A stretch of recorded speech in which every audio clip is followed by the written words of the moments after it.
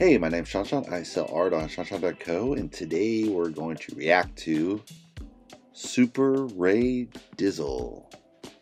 So Super Rae Dizzle is an artist on YouTube. I think she does a lot of product testing.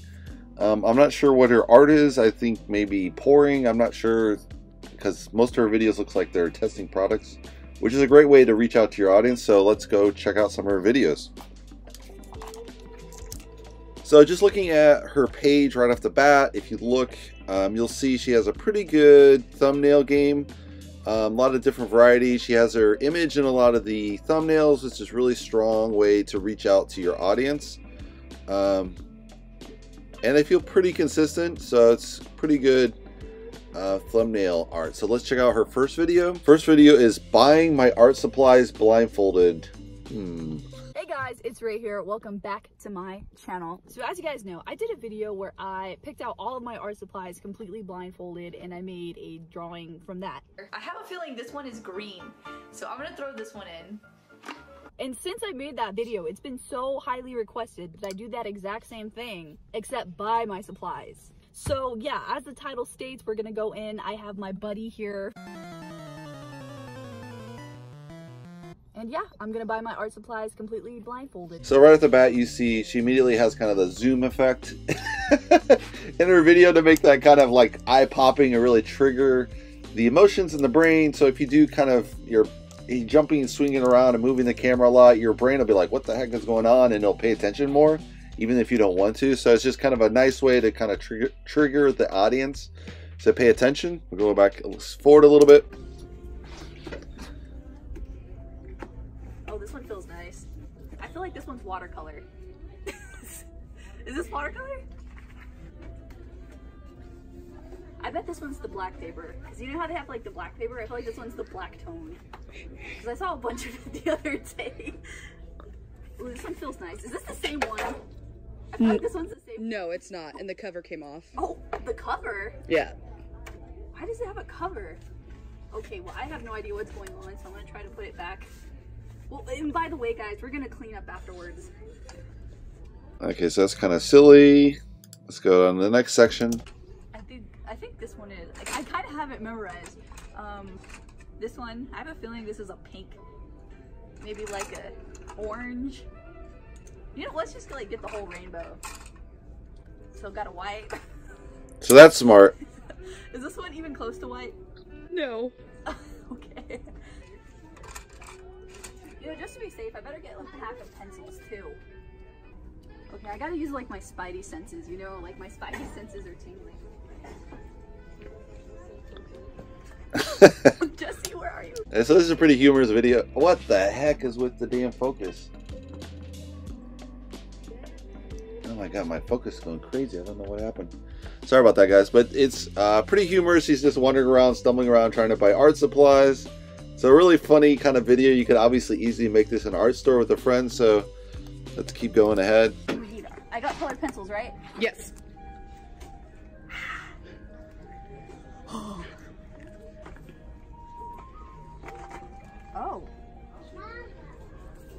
Oh wow, I'm gonna be spending so much money. More money than I ever thought. Alright, so let's go ahead. Less white than the ones that I use. So yeah, why don't we test these babies out right now? So we'll go ahead and do a swatchity. Which, I mean, right off the bat, that swatch, ooh, she is not looking good. And I don't mean to be rude. I use this from Dollar Tree. You can get 2 of them for $1. And right off the bat, you can definitely tell a difference between the 2 pens.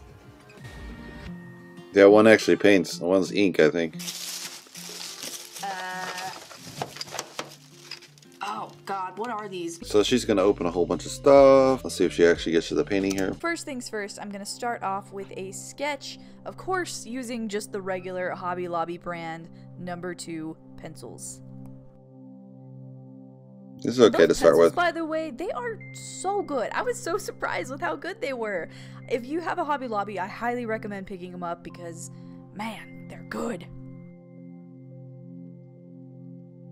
So yeah, the next part of the process is drawing with the colored pencils, specifically the watercolor pencils that I got. So I want to say this is kind of a cool thing, but I think I would have forced them to only pick, say, color pencils that are loose, so that you really don't know what you're getting color-wise. If you just buy a package of colored pencils, of course it's going to be a matching set unless you get the all black ones. So I don't know if it's really living up to like, wow, shock value, I had to use purple and green and that's all the color I had, you know. So this is okay. Let's skip ahead a little bit.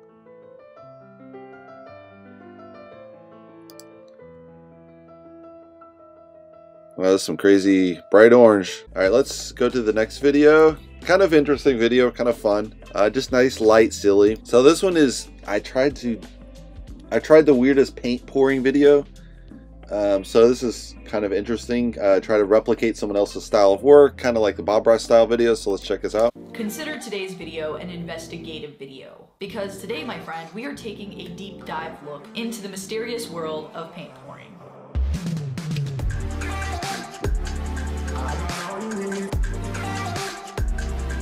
And I know initially speaking, it doesn't seem like there's much to paint pouring, like you literally just pour paint.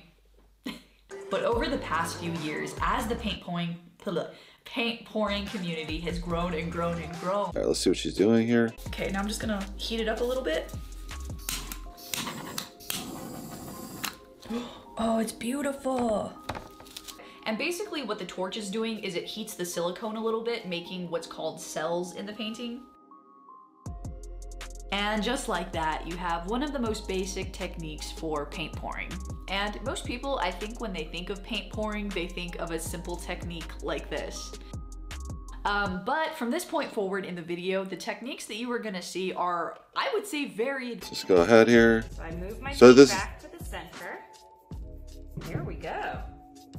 Doesn't that look absolutely incredible? Like, the people who do this really, really have a knack for it, because wow. So here we go, just gonna place it down. I hope this is enough. And I'm just gonna slowly pour it in. Just slowly go around like this. Okay, that should be good.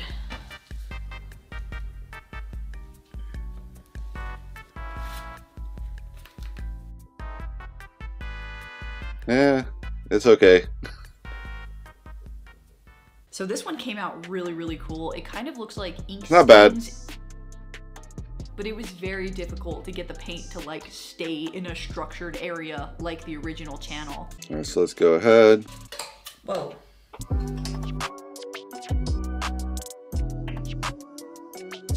So with this one, I basically want to create a suction to the canvas, that way nothing spills outside of it. So one hand is going to be putting pressure while the other one is slowly going to pour in.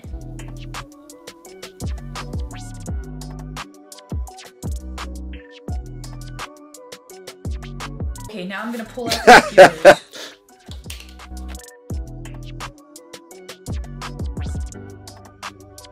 Oh, it's working! Okay, now I'm gonna lift up the cardboard. Bravo! Oh wow. Adds right in the middle of it. Kind of interesting. Pourings that I've done today, this one by far stayed the most intact. So it is kind of an interesting thing how she's doing all these different techniques, I'd say. Let's keep going. And so yeah, all of this right here is where the paper towel holder was. Go ahead a little bit. All over the place. And I'm a little nervous about that, so we'll see how that goes. I'm gonna spread out the string evenly. All right, so now to pour in a circle. Oh, this is happening so quickly.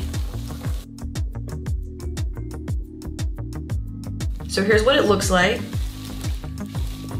And I'm slowly gonna churn it while lifting it up at the same time. So here we go.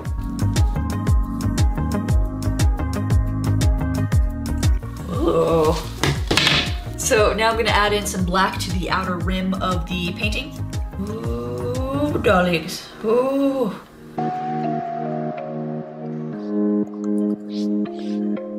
All right, and now for the super messy part, which I'm actually excited for. I think this one's gonna work really nice. Yeah, that's super messy. Oh my God, this is so freaking difficult.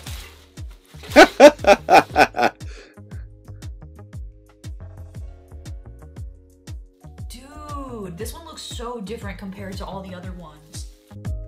That one's kind of cool. What kind of Not perfect, but creative fun. way does it take to combine fluid art, mop, and spin art all at the same time? So I think it's a pretty cool video. Let's go on to the next one. It is kind of interesting. She's exploring different art techniques with obviously not really knowing it herself, I think. So that's kind of fun. This next one is testing the first blue pigment in over 200 years. So let's check this out. This is the first blue pigment successfully invented in over 200 years. The music's It's groovy. called Yemen Blue, and unbelievably, I got my hands on some, and we're gonna review it. Now, there are two things throughout history that the humankind has always had trouble finding. First one being aliens. Man, that would be the day. And the second thing is a blue pigment. It's surprisingly hard to find a blue pigment. Unlike red, yellow, brown, all of which are easy to find in nature, that's not the case for a vibrant bright blue color. And there's been a whole entire host of flops throughout history where people have tried to make blue pigments. Starting with the ancient Egyptians, they had Egyptian blue. It was used all throughout ancient Egypt and ancient Rome, just this beautiful, prolific light blue color.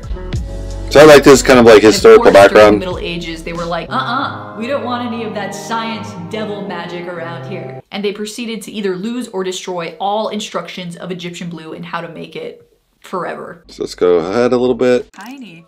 Oh, it's magnetic. Oh, that's a really nice little touch. Now, like I said, right now, it's kind of difficult to find ads Yemen Blue because it's just killing so me. new, so rare, and just released. So from the seller that I purchased from, this little guy right here of authentic Yemen Blue cost 45 bucks. Whoa. 45 for paint. I have literally ever bought in my That's life. insane. And plus it's watercolor, which lasts a really long time. So I'm probably barely gonna be able to even make a dent with how much of this that I'm gonna use, you know what I mean? Now, my very first impression of it is that it looks a lot like ultramarine blue. So a really nice zoom effect. She's got a really tight shot. So kind of build up with the story and the background of blue, and then you go and finally it builds up way up to the excitement of the pigment, and you can see this is already 5 minutes in before the pigment really comes out. So it's 5 minutes you have to wait. You're like, oh, it's gonna go on. So you got really great watch time doing that. Blue, except it's a little less purpley. Like it's a little bit more of a neutral blue. Really pretty stuff. So let's go ahead and test this little guy out. I love that. I love how it just like falls. Yeah, it's kind of cool.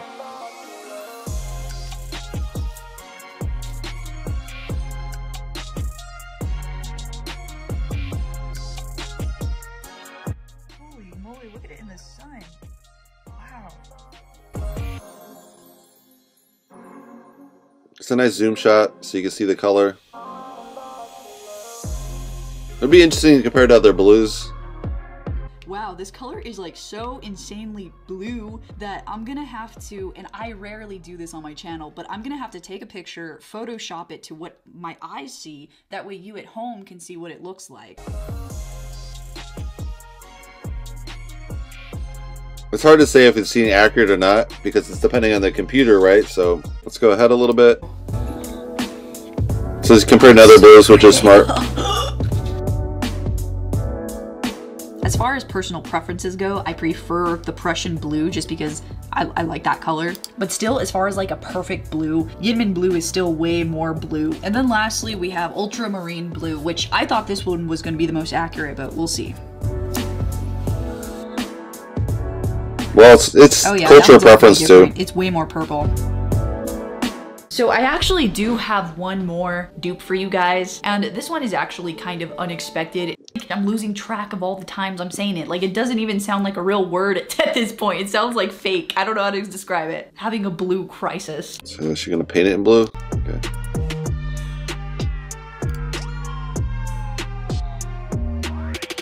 I would say the music's a little distracting. It's really loud, and then it goes soft, but I would probably reduce the music a little bit, but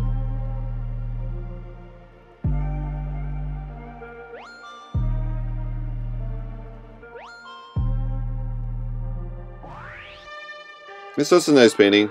So overall, I would say she has a really nice channel. She's doing a lot of product testing, so that's really smart because people are always curious about products, especially in the artist side. So they'd be like, oh, well, I got a new blue, so that's an awesome video if you can get your hands on it the very first tester, it's going to be, obviously you're going to get the most views compared to people that test that blue later. So she was one of the first ones to test it, so obviously that's super cool, right? It's like that new black that comes out and it's super black, and you see it, you're like, holy crap. Like, you can't even see it. It looks like you're looking at the night sky. It's so dark. But yeah, those are really cool videos to do, like testing new products, go kind of a scavenger hunt in an art supply store, just pick random supplies and put them together into a video.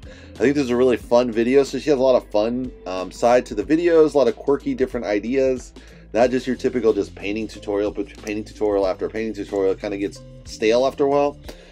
She has a lot of music in the background, sometimes a little loud, I think. I don't know if you should have it that loud, but I mean, if you're not talking, you could probably crank up the music. Just kind of personal preference there. She has a kind of a funny gamer chair, it looks like, in the background. I don't know if that looks really like a art chair per se. It kind of looks more like a gamer chair, so I don't know if that's on brand per se. She has a lot of nice background in. She has like art on the wall and a little decoration, so very cutesy kind of setup for the background. Yeah, it's overall, and she's doing a lot of makeup and stuff to kind of doll herself up for the painting, which is kind of natural. It looks like she's putting on a lot of makeup, like foundation, which is, you know, not good for your skin, which, yeah, it's kind of self-reinforcing, you know, her issues with her skin by putting foundation. It's obviously your skin can't breathe, so it gets worse and worse and worse, but it's hard sometimes when you have, you know, skin issues to deal with that. You know, I'm sure she's doing the best she can, but yeah, it's a pretty good artist, I think, as far as developing really creative video ideas. So she's obviously getting really great view count, for 500,000 just on this one blue, and it came out literally 10 days ago, so that's just amazing. You get that many views in a single video. Most people just get a couple 20-30 views, because there's like, I don't know, like hundreds and hundreds of art videos that come out every week, if not every day. So it's just amazing you can even have that reach. So she's really found a really cool niche of testing products and kind of making a fun video. Great editing style, I'd say. And yeah, go check her out. At least for the product testing, it's pretty cool. And hope to see you in the next video. Thanks for watching, guys.